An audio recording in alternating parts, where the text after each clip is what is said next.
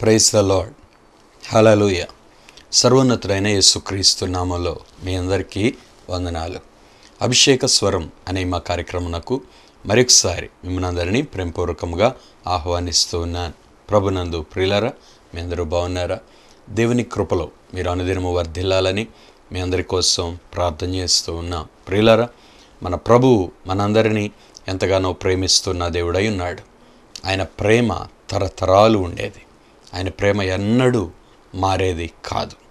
నిన్న ఒక రకంగా, ఈరోజు ఒక రకంగా, రేపు మరొక రకంగా దేవుడు ఎన్నడూ ప్రేమించడు.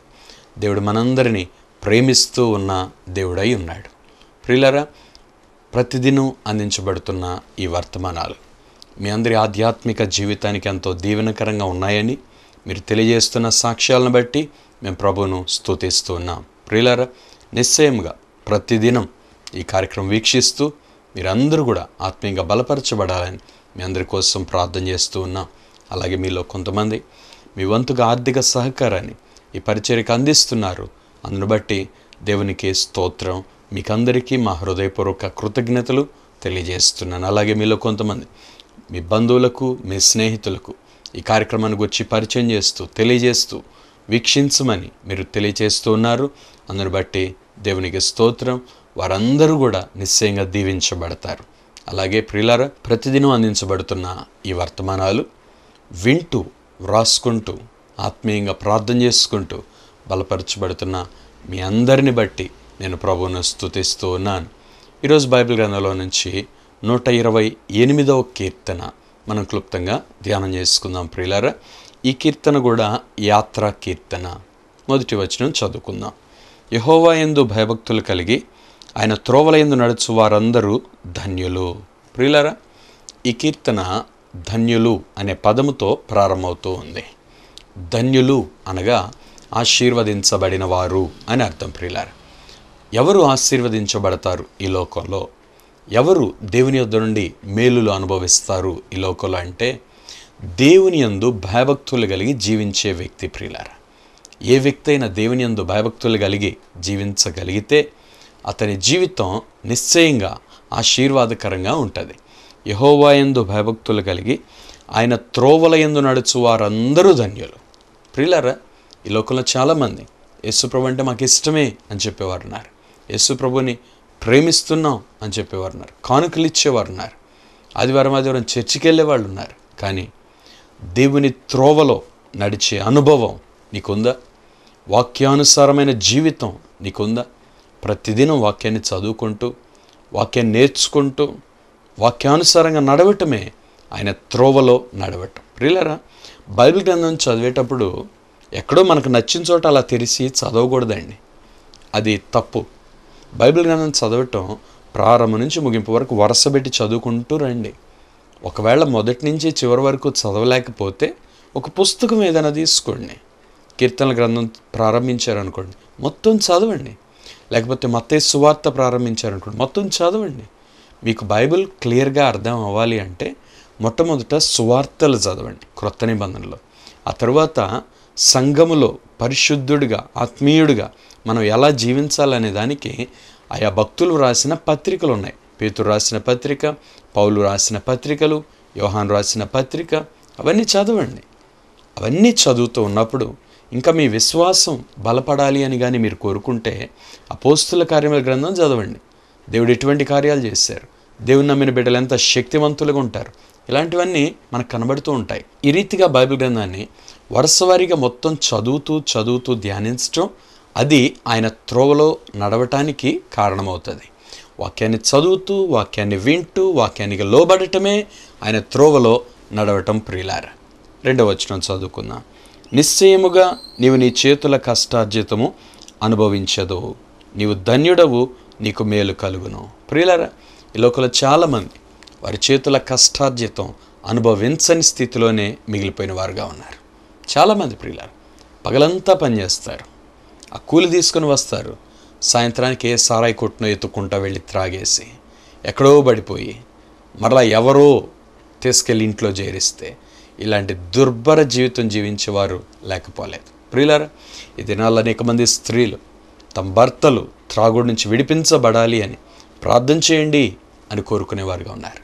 మా బిడ్డలు త్రాగుబోతులుగా ఉన్నారయ్యా, వారి కోసం ప్రార్థన చేయండి అని కోరుకునేవారుగా ఉన్నారు. ప్రియులారా, త్రాగుడే కాదు, ఆ అలవాట్లు, డ్రగ్స్లో, గంజాయికి, ప్రియులారా ఎన్నెన్నో చెడ్డ అలవాట్లు లోకంలో ఉన్నాయి. మానవుడిని నాశనం చేసే కార్యాలు చాలా ఉన్నాయి లోకంలో. అయితే వాటిలో పడకుండా మనం తప్పించబడాలి అంటే మనం దేవుని యందు భయభక్తులు కలిగిన జీవితం కలిగి జీవించాలి. మారు మనస్సు పొందిన జీవితమే ఈ పాపంలో పడకుండా మనల్ని కాపాడుతూ ఉంటుంది. ఈ 2వ వచనంలో చెప్పబడుతున్న మాట ఏంటంటే, నువ్వు దేవుని యందు భయభక్తులు కలిగి జీవించే వ్యక్తివి అయితే, నువ్వు మారు మనస్సు పొందిన వ్యక్తివి అయితే, దేవునికి నీ జీవితాన్ని అప్పగించి దేవుని అధికారానికి నిన్ను నీవు తగ్గించుకొని లోబడిన వ్యక్తివి అయితే, నిశ్చయంగా నీ చేతుల కష్టార్జితం నువ్వు అనుభవిస్తావు. అది వ్యర్థమైపోదు. బైబిల్ చెప్తుంది, కొంతమంది కష్టార్జితం అంట చిల్లి సంచిలో వేసినట్లుగా పోతుందంట. కష్టపడి సంపాదిస్తారు, చేతికి తీసుకుంటారు, తీసుకున్నంతసేపు కనిపించదు చేతిలో. ఒక చిల్లు సంచిలో వేసినట్లుగా పోతా ఉంటుంది. ఇంకా బైబిల్ చెప్తుంది, కొంతమంది కష్టార్జితాన్ని రకరకాలైన తెగుళ్ళు తినివేస్తూ ఉంటాయి, రోగాలు తినివేస్తున్నాయి. మందులకి డబ్బులు ఖర్చు పెట్టడమే సరిపోతుంది. అదొక శాపం అంతే. ఎందుకంటే ఆరోగ్యకరమైన జీవితం, దేవుని ఆశీర్వాదం ఎలాగో అనారోగ్యంతో నలిగిపోవటం అదొక శాపం అంతే. ప్రియులారా, ఒకవేళ మీలో ఎవరైనా అనారోగ్యంతో నలిగిపోతూ ఉంటే పట్టుదలతో ప్రార్థన చేయండి. ప్రభువా, నన్ను స్వస్థపరచు, నిన్ను స్వస్థపరచు యెహోవా నేనే అని వాగ్దానం చేసావు. నీ దేవుడైన యెహోవా మాట నువ్వు శ్రద్ధగా వింటే ఐగుప్తీయులకు నేను కలుగజేసిన రోగాల్లో ఏది మీకు రానియను అని వాగ్దానం చేసావు. నన్ను స్వస్థపరచు ప్రభువా అని పట్టుదలతో ప్రార్థన చేయండి. నిశ్చయంగా ప్రభు మిమ్మల్ని బాగు చేస్తాడు. అప్పుడు మీ కష్టార్జితం ఇలాంటి వాటికి వ్యర్థమైపోదు ప్రియులారా. అలాగే కొంతమంది అక్రమ సంబంధాల ద్వారా, వ్యభిచారంలో జీవించడం ద్వారా వీరి కష్టార్జితం, వీరి భార్య, వీరి పిల్లలు తినవలసిన ఆ కష్టార్జితం అది ఎవరెవరో తింటూ ఉంటారు. ఎవరో పాపాత్ములకి ఇచ్చేస్తుంటారు అంతే. నిజంగా ప్రియులారా, కొంతమంది జీవితాలు అలాగా ఎంత శపించబడిన జీవితాలుగా ఉన్నాయి. ఇంటికాడ భార్య బిడ్డలు ఎదురు చూస్తూ ఉంటారు. మా నాన్న వస్తాడు, నా కోసం ఏమైనా తెస్తాడు అని ఎదురు చూస్తూ ఉంటారండి పిల్లలు తండ్రి ఏం తెస్తాడా అని ఎదురు చూస్తారు. తినటానికి ఏమైనా తెస్తాడా, మాకేమైనా వస్తువు కొనుక్కొస్తాడా ఆడుకోవటానికి, పిల్లలు ఎదురు చూస్తూ ఉంటారు. కానీ ఈ త్రాగుబోతులైన తండ్రులు, వ్యభిచారులైన తండ్రులు ఇలాంటివేం పట్టవు వీళ్ళకి. వీళ్ళు వెళ్ళిపోయి డబ్బులు మొత్తంగా చేసుకొని ఖాళీ చేతులతో ఇంటికి వస్తారు. ఇంటికి వచ్చాక భార్య ఏముండి అన్నం పెట్టాలి, ఎక్కడి నుంచి తెచ్చి పెట్టాలి? నిజంగా ప్రియులారా, కొంతమంది జ్ఞానం ఏ మాత్రం లేని జీవితాలు, కొంతమంది వాళ్ళందరూ గుడ్డోళ్ళు. ప్రియులారా, ఒకవేళ మీలో ఎవరైనా అటువంటి పరిస్థితులు జీవిస్తూ ఉంటే మీరు త్వరగా పశ్చాత్తాపడి మారు మనసు పొందండి. ఒకవేళ నీకున్న అదే దురలవాట్లో కానీ నువ్వు చనిపోయావా, బగబగ మండుతున్న అగ్నిగుండంలో కాలిపోతావు అంతే, తప్పించుకోలేవు. నిత్య నరకం నేను చూశాను ప్రియులారా. కాబట్టి నేను చెప్పగలుగుతున్నాను, దేవుడు సేవకులకి మాకు ఇంత భారం ఇచ్చి ఇంతగా మిమ్మల్ని బ్రతిమలాడుతూ అయ్యలారా మారండి, మీ పాపాన్ని విడిచిపెట్టండి, మారు మనసు పొందండి, పరిశుద్ధ జీవితంలోనికి రండి, పరలోకాన్ని సంపాదించుకోండి అని ఇంతగా చెప్పడానికి గల కారణం ఏంటి అంటే, పరలోకం ఏంటో నాకు తెలుసు, నరకం ఏంటో నాకు తెలుసు. రెండింటినీ నేను చూశాను ప్రియులారా. ప్రభు నా దర్శనంలో నా ఆత్మను తీసుకుని వెళ్ళి పరలోకాన్ని ఒకసారి చూపించారు, నరకాన్ని ఒకసారి చూపించారు. పరలోకం చూసిన రోజంతా ఆనందిస్తూ ఉన్నాను, నరకాన్ని చూసిన రోజంతా ఏడుస్తూ ఉన్నాను. నా శత్రువు కూడా నరకానికి వెళ్ళకూడదు అని ఎంతో నేను ఆ రోజు ఏడుస్తూ ప్రార్థన చేశాను. ఎందుకంటే నిత్య నరకం అంత భయంకరమైనది, చూడటానికే అంత గుండెలు అవిసిపోతూ ఉంటే ఇంకా దాంట్లో పడ్డవాడి పరిస్థితి ఏంటి ఒకసారి ఊహించండి. అందులో పడ్డవాడు ఎన్నటికీ బయటికి రాడు అని దేవుని వాక్యం చెప్తా ఉంది ప్రియులారా. నిశ్చయముగా నీవు నీ చేతుల కష్టార్జితం అనుభవించేదో, నువ్వు దేవుని యందు భయభక్తులు కలిగి జీవిస్తే నీ కష్టార్జితాన్ని దేవుడు ఆశీర్వదిస్తాడు. మొదట నీ స్థితి కొంచెమే ఉన్నా తుదుకు నీవు మహాభివృద్ధి పొందుదు అని దేవుడు వాగ్దానం చేశాడు. ప్రియ సహోదరుడా, సహోదరి, దేవుడు నిన్ను నిశ్చయంగా ఆశీర్వదిస్తాడు. నేను ఒక ఉన్నతమైన స్థానానికి దేవుడు తీసుకొని వెళ్తాడు. ప్రియులారా, నీవు ధన్యుడవు, నీకు మేలు కలుగును. నీ కష్టార్జితం దేవుడు దీవించడమే కాదు, నిన్ను ఆశీర్వదిస్తాడట. ప్రియులారా, బైబిల్ గ్రంథంలో కయ్యూను హేబెలు అని ఇద్దరు అన్నదమ్ములు ఉన్నారు. వాళ్ళిద్దరు దేవుని యొద్దకు అర్పణ తీసుకొని వచ్చినప్పుడు హేబెలును అతని అర్పణను దేవుడు అంగీకరించాడట. కయ్యూనును అతని అర్పణను దేవుడు అంగీకరించలేదు అని రాయబడి ఉంటుంది. ప్రియులారా, ఈ వాక్యంలో రాయబడుతున్న మాట ఏంటంటే దేవుడు నిన్ను దీవిస్తాడు, నీ కష్టార్జితాన్ని దీవిస్తాడు. అక్కడ హేబెలును చూశాడు, హేబెలు అర్పణను చూశాడు. అలాగే ఇక్కడ నిన్ను చూస్తాడు, నీ కష్టార్జితాన్ని చూస్తాడు. దేవుడు ఆశీర్వదిస్తాడు. నీవు ధన్యుడో, నీకు మేలు కలుగును. నీకు మేలు కలుగుతుంది. ఎలా? నువ్వు దేవుని యందు భయభక్తులు కలిగి జీవించే వ్యక్తివి అయితే నీకు నిశ్చయముగా మేలే కలుగుతుంది. పొరపాటును కూడా కీడు దేవుడు రానివ్వడు, దేవుడు అనుమతి ఇవ్వడు. దేవుడు నీకు తోడుగా ఉండి మేలు చేస్తూ నడిపిస్తాడు. అవును ప్రియులారా, యేసు ప్రభు గురించి రాయబడిన ఒక చక్కని మాట ఏంటంటే ఆయన శరీరధారిగా ఉన్న దినముల్లో ప్రజలకు మేలు చేయుచూ సంచరించుచుండెను. మేలు చేస్తూ వెళ్ళాడట. రోగంతో ఉన్నవాడిని స్వస్థపరుస్తూ వెళ్ళాడు. ఆకలితో ఉన్న వారికి భోజనం పెడుతూ వెళ్ళాడు. అవసరతలు తీరుస్తూ నడిపించాడు. ప్రతి ఒక్కరికి కావలసిన ఆదరణ, పరలోక రాజ్యాన్ని గుర్చిన ఎన్నో విషయాలు బోధిస్తూ యేసుప్రభు ప్రజలకు మేలు చేస్తూ సంచరించాడంట. ప్రియులారా, నీవు ధన్యుడవు, నీకు మేలు కలుగును అని ఇక్కడ దేవుని యొక్క వాక్యం వాగ్దానపూర్వకంగా చెప్పబడుతుంది. ఈ 128వ కీర్తన మొత్తం కూడా దేవుడు ఆశీర్వదించే ఒక కుటుంబం ఎలా ఉంటుందో ఈ ఫ్యామిలీకి సంబంధించిన చక్కని దీవెనలు ఈ 128వ వచనంలో కనబడుతూ ఉంటాయి. ప్రియులారా, ఒక కుటుంబాన్ని కానీ మనం తీసుకుంటే భర్త బయట పనికి వెళ్ళిపోతాడు, భార్య ఇంట్లో ఉండి ఇంటి పనులన్నీ చేస్తుంది, పిల్లలు చక్కగా చదువుకుంటూ ఆడుకుంటూ ఆ కుటుంబం అంతా సంతోషంగా ఉంటుంది. సాయంత్రం పూట భర్త ఇంటికి వచ్చినప్పుడు భార్య, భర్త, పిల్లలు కలిసి భోజనం చేస్తూ ఆ కుటుంబం ఆరోగ్యంగా ఉంటారు. ప్రియులారా, ఆ బిడ్డలు దీవించబడతారు, ఆ బిడ్డలు వర్ధిల్లుతారు, వారు మంచి జ్ఞానవంతులు అవుతారు, వారు ఎప్పుడు ఆరోగ్యంగా ఉంటారు. ప్రియులారా, ఇక్కడ నేను మీతో ఒక విషయం చెప్పాలని కోరుకుంటున్నాను. ఏ కుటుంబంలో అయితే భార్యాభర్తలు కొట్టుకుంటూ ఉంటారో, తగాదాడుకుంటూ ఉంటారో, ఆ ఇంట్లో దయ్యాల నివాసం ఉంటాయి. వాళ్ళ పిల్లలు ఎప్పుడన్నా చూడండి రోగాల బారినే పడి ఉంటారు పిల్లలు.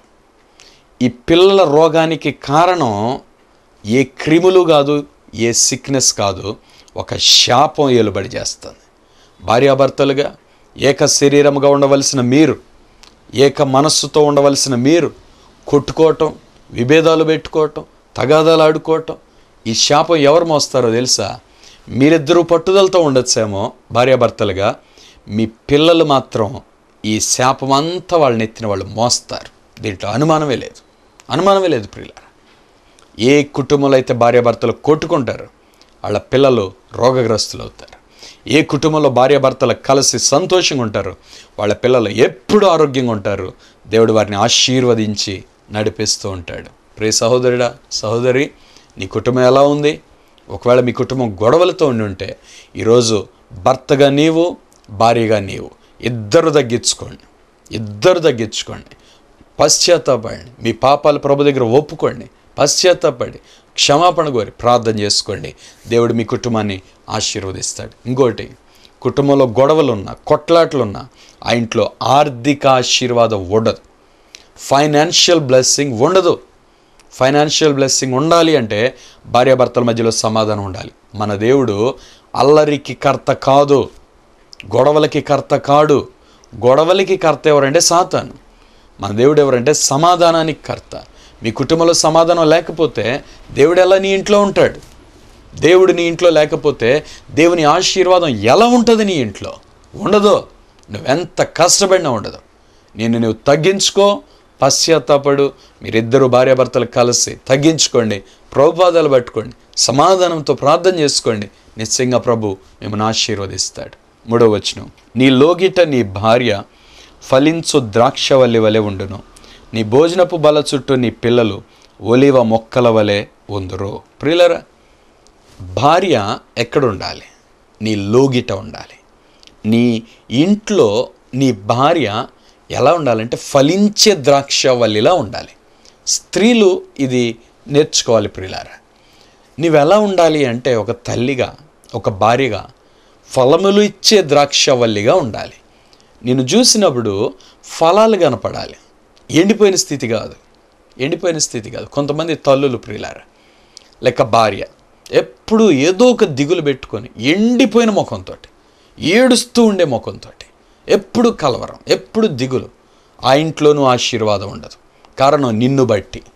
నువ్వు ఏడుస్తూ ఉంటే నీ ఇంట్లో ఎలా ఆశీర్వాదం ఉంటుంది? నువ్వు దుఃఖపడుతున్నావు. ఎందుకు దుఃఖపడుతున్నావు? నువ్వు ఫలములిచ్చే ద్రాక్షవల్లిలా ఉండాలి. నీ కుటుంబంలో నీ బాధ్యత ఏంటి అంటే నువ్వు ఫలములు ఇవ్వాలి. ఫలములిచ్చే ద్రాక్షవల్లిగా ఉండాలి. అంటే ఏంటి? నీ పిల్లలకు నువ్వు రకరకాల పదార్థాలు వండి పెట్టాలి. నువ్వు ఫలములు ఇవ్వాలి, నీ ఫలాలు ఇవ్వాలి. అది పిల్లలు తినడానికి సమృద్ధిగా నువ్వు ఇవ్వగలగాలి ఒక తల్లిగా. ఆ కుటుంబానికి అవసరమైన అన్నిటినీ తండ్రిగా భర్త ఇంటికి తేవాలి. ఇంట్లో భర్తకి పిల్లలకి సమృద్ధిగా భార్య వండి పెట్టాలి. ఇది భార్య ఫలించు ద్రాక్షవల్లిలా ఉండాలి. ద్రాక్షవల్లితో ఎందుకు పోల్చాడు భార్యని అంటే అది మామూలుగా ఫలించదండి. గుత్తులు గుత్తులు గుత్తులు గుత్తులు. ద్రాక్ష చెట్టు కాసినన్ని కాయలు ఇక ప్రపంచంలో ఏ చెట్టు కూడా కాయదు. ఒక్క గుత్తేసిందంటే ఎన్ని కాయలు కాస్తాయో ఆ గుత్తిలో. అదే భార్యని అంత గొప్ప ఆశీర్వాదంతో దేవుడు పోల్చాడు. సొలొమోను భక్తుడు సామెతల గ్రంథంలో రాస్తాడు, భార్య దొరికిన వానికి మేలు దొరికెను అని రాస్తాడు. ప్రే సహోదరి, నువ్వు ఫలించే ద్రాక్షవల్లివి. నీకు తెలుసా? నువ్వు ప్రార్థించే తల్లిగా ఉండాలి, అప్పుడు నువ్వు ఫలించే ద్రాక్షవల్లిగా ఉంటావు. ఇంట్లో కష్టపడి పనిచేసే వ్యక్తిగా ఉండాలి, అప్పుడు నువ్వు ఫలించే ద్రాక్షవల్లిగా ఉంటావు. చురుకుగా ఉండాలి, చురుకుగా ఉండాలి, యాక్టివ్గా ఉండాలి ఎప్పుడు. స్త్రీలు చేసే ఇంకో పెద్ద తప్పు ఏంటంటే అందరికి వండి పెడతారు, వీళ్ళు తినరు. వీళ్ళ శరీరాన్ని వీళ్ళు పోషించుకోరు. నీకు తెలుసా తల్లి లేక భార్య, అది ఒక పాపం. నువ్వు చేస్తున్న పాపం. నీ శరీరం ఎవరి సొత్తు? అది దేవుని ఆలయం. దాన్ని నువ్వు కాపాడాలి, సంరక్షించాలి. నీ శరీరం ఆరోగ్యంగా ఉండినట్లు నువ్వు చూసుకోవాలి, టయానికి తినాలి, నీ శరీరాన్ని బలపరుచుకోవాలి. అంతేగాని అందరికీ పనిచేశాను, అందరికీ వండి పెట్టాను, నాకు ఓపిక లేదు. నో, నువ్వు పనిచేసే వ్యక్తివైతే ఇంకా ఎక్కువ నీ శరీరాన్ని నువ్వు బలపరుచుకోవాలి. నువ్వు బలంగా ఉంటేనే నీ కుటుంబం అంతా బలంగా ఉంటుంది. నువ్వు బలహీనరాలివైతే నీ కుటుంబం మొత్తం బలహీనపడిపోద్ది. అంతే కదండి. భార్య వండి పెట్టకపోతే ఇంకా ఇంట్లో ఎలా ఉంటుంది చెప్పండి?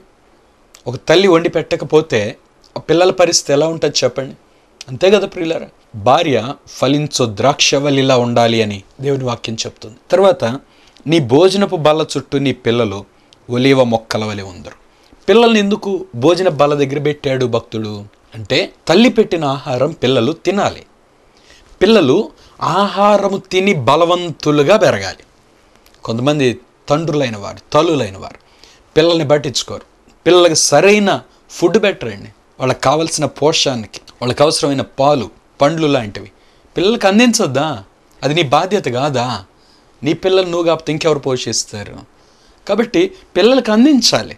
నీ పిల్లలు నీ భోజన బల్ల చుట్టూ ఎలా పెరగాలంటే ఒలివ మొక్కల్లా పెరగాలి. వాళ్ళు ఎండిపోయే మొక్కలుగా ఉండకూడదు, ఒలివ మొక్కల్లా పెరగాలి. ఒలివ మొక్కలంటే ఎంతో ఎత్తుగా పెరుగుతూ దృఢంగా బలంగా ఉంటారు. ఎందుకంటే వాళ్ళకి ఎంతో జీవితం ఉంది ముందు. వాళ్ళ జీవితం అంతటికి పునాది ఇప్పుడు వాళ్ళు తినే ఆహారం. ఇప్పుడు వాళ్ళకి నువ్వు బలమైన ఆహారం పెట్టకపోతే రేపు వాళ్ళు బలహీనలైన దానికి కారణం, రేపు వాళ్ళు బాధపడేదానికి కారణం మీరే అవుతారు కదా. కాబట్టి ప్రియులారా, భార్య ఫలించు ద్రాక్షవల్లిలా ఉండాలి, పిల్లలు ఒలివ మొక్కల్లా ఉండాలి, ఆ కుటుంబం ఎదుగుతూ ఉండాలి. భర్త కష్టార్జితాన్ని దేవుడు ఆశీర్వదిస్తాడు. దిగులు పడద్దు. మీకున్న ఫైనాన్షియల్ ప్రాబ్లమ్స్ని బట్టి దిగులు పడద్దు. కుటుంబాన్ని పోషించండి, మీ అవసరతలన్నీ దేవుడు తీరుస్తాడు. అక్షరాల నా వ్యక్తిగత అనుభవంలో నేను అనుభవించే చెప్తున్నాను. ప్రియులారా, భార్యకు ఖర్చు పెట్టింది కానీ, బిడ్డలకు ఖర్చు పెట్టింది కానీ దేవుడు ఎప్పుడు ఆపడు. ఖచ్చితంగా దేవుడు అంతకంతా తిరిగిస్తాడు. ఎందుకంటే ఒక కుటుంబాన్ని భర్త అంతగా ప్రేమించి అంతగా వారిని కానీ చూసుకుంటూ ఉంటే అది దేవునికి చాలా సంతోషాన్ని కలిగిస్తుందట. దేవుని చిత్తం నెరవేర్చటంలో ఒక ప్రత్యేకమైన భాగం ఏంటి అంటే భార్య భర్తను సంతోషపెట్టాలి, భర్త భార్యను సంతోషపెట్టాలి, తల్లిదండ్రులు పిల్లల్ని సంతోషపెట్టాలి, పిల్లలు తల్లిదండ్రులు సంతోషపెట్టాలి. ఆ కుటుంబం దేవుడు నివసించే కుటుంబంగా ఉంటుంది, దేవుడు ఆశీర్వదించే కుటుంబంగా ఉంటుంది. ప్రియ సహోదరుడ, సహోదరి, మరి నీ కుటుంబం అలా ఫలభరితంగా ఉండాలని నువ్వు కోరుకుంటున్నావా? అయితే అన్ని విషయాలు వాక్యానుసారంగా హెచ్చరించబడినప్పుడు లోబడుతూ ప్రార్థన చేసుకుంటూ జ్ఞానంతో మీ కుటుంబాన్ని నడిపించుకోండి. 4వ వచనం, యెహోవా యందు భయభక్తులు గలవాడు ఇలాగూ ఆశీర్వదింపబడును. సియోన్లో నుండి యెహోవా నిన్ను ఆశీర్వదించును. నీ జీవితకాలం అంతా యెరూషలేమున క్షేమం కలుగుట చూచెదవు. ప్రియులారా, దేవుని యందు భయభక్తులు గలవాడు ఇలాగూ ఆశీర్వదించబడును అని చెప్తున్నాడు భక్తుడు. ఎలా? ఇప్పుడు మనం చదువుకున్నామే, ఒక్కొక్కరికి ఒక్కో ఆశీర్వాదం దేవుడు దాచిపెట్టాడండి. కుటుంబంలో కూడా భార్యకు తగిన ఆశీర్వాదం దేవుడు దాచిపెట్టాడు, భర్తకు తగిన ఆశీర్వాదం దేవుడు దాచిపెట్టాడు, బిడ్డలకు తగిన ఆశీర్వాదం దేవుడు దాచిపెట్టాడు. ఖచ్చితంగా అది వాళ్ళు అనుభవిస్తారు, దాంట్లో ఎటువంటి అనుమానం లేదు. ఖచ్చితంగా దేవుడు వారిని దీవిస్తాడు. ప్రియులారా, కుటుంబంలో నువ్వు ఉన్నావు అంటే నీ స్థానాన్ని బట్టి దేవుడు నిన్ను ఆశీర్వదిస్తాడు. నీ స్థానంలో నువ్వు నమ్మకంగా ఉండు. కుటుంబంలో నీ స్థానం దేవుడిచ్చిన ఉద్యోగం నీకు. భర్త పాత్రో, భార్య పాత్రో, పిల్లల పాత్రో, ఏ స్థానంలో దేవుడు నిన్ను పెట్టాడో నువ్వు నమ్మకంగా ఉండు. అక్కడ నీ స్థానాన్ని బట్టి, నీ జీవితాన్ని బట్టి దేవుడు నీకు ప్రతిఫలాన్ని ఇస్తాడు. ప్రియులారా, దేవుడు సియోన్లో నుండి నిన్ను ఆశీర్వదిస్తాడు. యెహోవా యందు భయభక్తులు గలవాడు ఇలాగ ఆశీర్వదించబడును అని దేవుని యొక్క వాక్యం చెప్తుంది. నువ్వు దేవుని యందు భయభక్తులు కలిగిన వ్యక్తివైతే దేవుడు నిన్ను ఇలాగూ దీవిస్తాడట. ఎక్కడెక్కడి నుంచి దీవిస్తాడు? సియోన్లో నుండి యెహోవా నిన్ను ఆశీర్వదించును. నీ జీవితకాలం అంతా యెరూషలేమున క్షేమం కలుగుట నువ్వు చూచెదవు. నీ పిల్లల పిల్లలను నీవు చూచెదవు. దీర్ఘాయుష్మంతులు అవుతారంటండి. ఎందుకు? గొడవలు లేవు, టెన్షన్స్ లేవు, సమృద్ధిగా ఆహారం ఇంట్లో ఉంటుంది, బలవంతులుగా ఉంటున్నారు, సంతోషంగా ఉంటున్నారు. అదండి దేవుడు నివసించే కుటుంబం. కొట్లాటలు, తిట్టుకోటాలు, గందరగోళాలు, కేకలు, ఇంట్లో ఎన్ని బగలు కొట్టుకోటాలు, ఇసిరి కొట్టాలు, ఇవన్నీ దయ ఉండే ఇళ్లలో ఉండే లక్షణాలు, దేవుడు ఉండే ఇంట్లో ఉన్న లక్షణాలు. అందరూ సంతోషంగా ఉంటారు, పాటలు పాడుతూ ఉంటారు, ఆరోగ్యంగా ఉంటారు, ఆనందంగా ఉంటారు, దేవుని ఆశీర్వాదం అంతకంతకు అనుభవిస్తూ ఉంటారు, ఆత్మీయంగా వర్ధిల్లుతారు, ఆర్థికంగా వర్ధిల్లుతారు, ఆరోగ్యవంతులుగా ఉంటారు, దీర్ఘాయుష్మంతులుగా ఉంటారు. దేవుడు వారికి తోడయుండి నడిపిస్తుంటాడు. దేవుడు వారిని దీవిస్తాడు.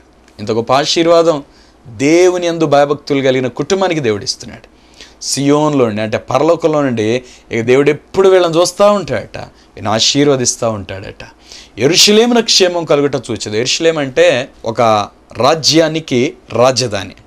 ఇశ్రాయేల్ రాజ్యానికి రాజధాని యెరూషలేం. యెరూషలేము క్షేమంగా ఉంది అంటే రాజ్యం మొత్తం క్షేమంగా ఉంది అని అర్థం. యెరూషలేములో ఏదన్నా ఇబ్బందులు స్టార్ట్ అయినాయి అంటే రాజ్యం మొత్తానికి ఇబ్బందులు స్టార్ట్ అయినాయి అని అర్థం. ప్రియ సహోదరుడా, సహోదరి, కుటుంబముల్లో మీరందరూ కూడా ఒక రాజ్యం లాంటి వారు. మీరు సంతోషంగా ఉంటే మీకున్న ఫైనాన్షియల్ మ్యాటర్స్, ఆరోగ్యం, అన్ని విషయాల్లో దేవుని ఆశీర్వాదం ఉంటుంది. మీ కుటుంబంలో ఏమైనా గొడవలు వస్తే అది మీకున్న అన్ని విషయాల మీద ప్రభావం చూపిస్తుంది. 3 యోహాను పత్రిక 2వ వచనంలో ఏముంది? ప్రియుడా, నీ ఆత్మ వర్ధిల్లుచున్న ప్రకారం నువ్వు అన్ని విషయంలో వర్ధిల్లుచు సౌఖ్యంగా ఉండాలని నీకోసం ప్రార్థన చేస్తున్నాను అంటాడు భక్తుడు.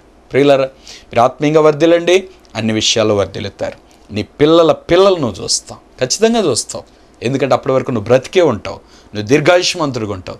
దేవునికి మహిమ తెచ్చే జీవితం నువ్వు జీవిస్తే దేవుడు నిన్ను కూడా దీర్ఘాయుష్మంతుడిగా చేస్తాడు. ఇశ్రాయేలు మీద సమాధానం ఉండును గాక. ఇశ్రాయేలు అంటే దేవుని పిల్లలు, దేవుడు ఏర్పరచుకున్న కుటుంబం. ఆ కుటుంబానికి దేవుడిచ్చే ఆశీర్వాదం సమాధానం, సంతోషం, ఆశీర్వాదం, అభివృద్ధి, ఈ 4 మీ కుటుంబంలో కలుగును గాక. దేవుడు మీ కుటుంబాన్ని ఈ 128వ కుటుంబంలో చెప్పబడిన కుటుంబంలా చేసి దేవుడు మిమ్మల్ని అత్యధికంగా దీవించాలి అని కోరుకుంటూ ఉన్నాడు. ప్రియ సహోదరుడా, సహోదరి, మరి నీ జీవితంలో ప్రార్థనా జీవితం ఉందా?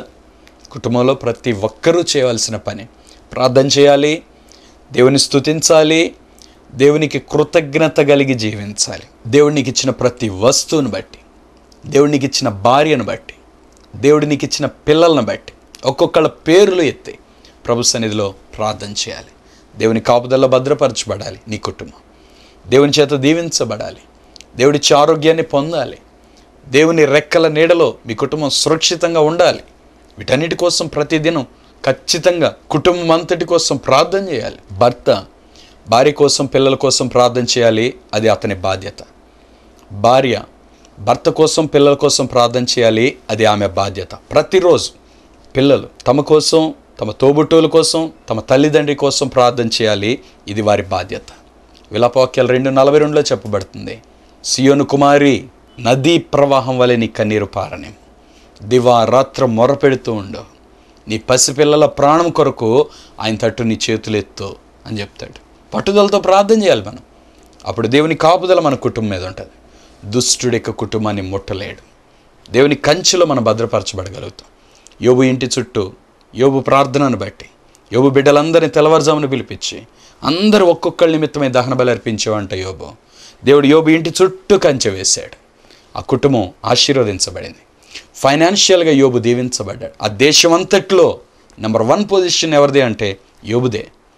ఆ దేశం అంతట్లో యోబు తన కుటుంబంతో గొప్ప పేరు ప్రఖ్యాతులు కలిగిన వ్యక్తిగా ఉన్నాడు. ఊర్లో మొట్టమొదటి స్థానంలో ఉన్నాడు. అంత మాత్రమే కాదు, ప్రతిరోజు ప్రార్థన చేసేవాడు. దాని ఫలితం దేవుడు యోబు చుట్టూ, యోబు భార్య చుట్టూ, యోబు బిడ్డల చుట్టూ, యోబునకు కలిగిన పశువుల చుట్టూ కూడా దేవుడు కంచె వేశాడు. నీ కుటుంబం అంటే నువ్వు, నీ బిడ్డలు, నీ భార్య, నీ భర్త, నీ కలిగిన సమస్తం అన్నిటి చుట్టూ దేవుని కంచె, దేవుని కాపుదల రావాలి. అలాగే ఎప్పుడైతే మనం ప్రార్థన చేస్తామో అలాగే దేవుని కాపుదల మనం భద్రపరచబడగలుగుతాం. ఇక అప్పుడు దుష్టుడేమి మనల్ని ఏం చేయలేడు ప్రియులారా. అప్పుడు మనం అంతకంతకు అభివృద్ధి చెందేవారిగా ఉంటాం, అంతకంతకు ఆశీర్వదించబడేవారిగా ఉంటాం. ప్రియ సహోదరుడా, సహోదరి, ఆ రీతిగా దేవుడు నిన్ను దీవించాలని కోరుతున్నాడు. అందుకే ఈరోజు ఈ కార్యక్రమం ద్వారా, ఈ వర్తమానం ద్వారా దేవుడు నీతో మాట్లాడుతున్నాడు. ప్రార్థన చేసుకుందాం. ఒక నిమిషం తల వంచి కళ్ళు మూసుకోండి. మీ కొరకు ప్రార్థన చేస్తాను. మహాపరిశుద్ధుడైన తండ్రి, ప్రేమ కలిగిన ప్రభువా, ఎంతమంది మా ప్రియుల కార్యక్రమం చూస్తూ నాతో ఏకీభవిస్తూ ప్రార్థిస్తున్నారు తండ్రి. మా కుటుంబం దీవించబడటం నీ చిత్తం. మేము ఎలా ఉండాలో వాక్యం ద్వారా మాతో మాట్లాడుతున్నందుకు మీకు స్తోత్రాలు. నీ వాక్యానికి విధేయత చూపించి లోబడే కృప మాకు దయచేయండి. ప్రతి ఒక్కరిపై బలమైన ప్రార్థనాత్మ దయచేయండి. మా ప్రియులందరూ కుటుంబాలుగా రక్షణ పొంది పరలోక రాజ్యంలో కనబడటకై కృప దయచేయండి. నీ రాకడలో మేము కుటుంబాలుగా ఎత్తబడటానికి సహాయం చేయండి యేసయ్య. మా ప్రియులు వారి కష్టార్జితాన్ని ఆశీర్వదించండి. వారికి కొన్ని ఆర్థిక ఇబ్బందులన్నీ తొలగించండి. వారికి కొన్ని అప్పులన్నింటినీ కొట్టివేయండి ప్రభా. నీ బిడ్డలకు మంచి ఆరోగ్యాన్ని దయచేయండి తండ్రి. ప్రతి బలహీనత నుండి విడిపించండి ప్రభా.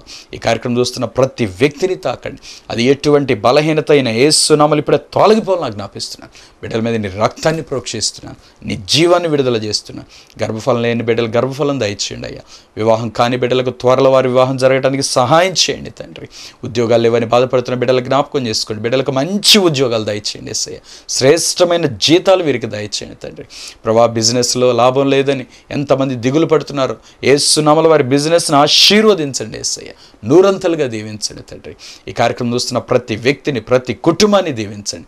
సంతోషము, సమాధానం, ఆశీర్వాదం, అభివృద్ధి వారి కుటుంబ జీవితాల్లో, వ్యక్తిగత జీవితాల్లో కలుగు చేయమని, తోడుని నడిపించి దీవించమని యేసు నామములో ప్రార్థిస్తున్నాను తండ్రి. ఆమేన్. ప్రియులారా, ఈరోజు కార్యక్రమం ద్వారా మీరు దీవించబడ్డారని నమ్ముతున్నా. మీరు పొందిన మేలు, మీ ఆత్మీయ అనుభవాలు తప్పకుండా మాకు తెలియపరచండి. అలాగే ప్రతిదినం ఈ కార్యక్రమం వీక్షిస్తూ మీరందరూ ఆత్మీయంగా బలపరచబడుతున్నారని నమ్ముతున్నాం. మీలో కొంతమంది మీ వంతుగా ఆర్థిక సహకారాన్ని ఈ పరిచర్యకి అందిస్తున్నారు. ప్రతి నెల అందించేవారు కొంతమంది వస్తూ ఉన్నారు ముందుకి. ప్రియులారా, భారభరితమైన ఈ పరిచర్య, విశ్వాసంతో సాగిపోతున్న ఈ పరిచర్యకు తప్పనిసరిగా మీ సహకారం మాకెంతో అవసరం. తప్పకుండా ఒక కార్యక్రమాన్ని స్పాన్సర్ చేయండి. అలాగే మా కోసం, మా పరిచర్యల కోసం ప్రార్థన చేయండి. మీ ప్రార్థన అవసరతలు మాకు తెలియపరచండి. మీకోసం మేము ప్రార్థన చేస్తాం. దేవుడు మిమ్మల్ని అందరినీ దీవించును గాక. God bless you. మీ కానుకలు, మీ ప్రేమపూర్వకమైన విరాళాలు మాకు పంపించటకై మా account number 115894444296, state bank of India, IFSC code SBIN 0003726. మీరు మమ్మల్ని సంప్రదించుటకై మా చిరునామా పాస్టర్ ఎం. జాన్ వెస్లీ, అభిషేక్ అగ్ని మినిస్ట్రీస్, రెడ్ల బజార్, పాత గుంటూరు, గుంటూరు. Pin number 522001. మీ ప్రార్థన అవసరతలు మాకు తెలియపరచుటకై మా సెల్ నంబర్ 88667676, మరి ఒక నంబర్ 7075159777.